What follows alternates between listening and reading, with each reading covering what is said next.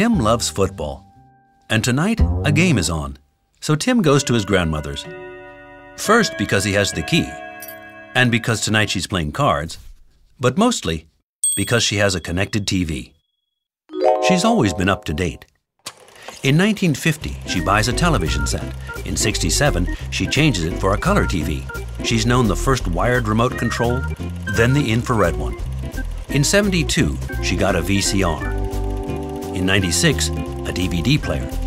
In 2010, she switches over to all digital television thanks to a DTT decoder. And today, she has replaced everything with a connected TV. Connected TV, okay, but what is it exactly? TV channels send their programs to their viewers through the digital terrestrial network. This television is also connected to the internet, so it receives as well enriched content. Tim is delighted. Thanks to this connected TV, he can access various programs just by flicking back on the channel using one single button. But his grandma comes home early because tonight her favorite sitcom is on. It has already started, but she can back up to the beginning with the restart option.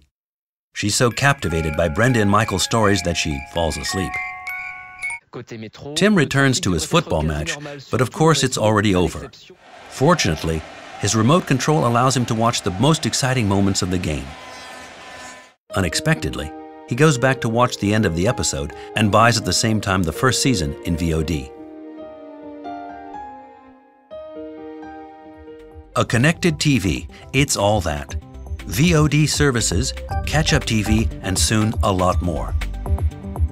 With one television and one remote control, enter a world of surprises and live the connected TV experience.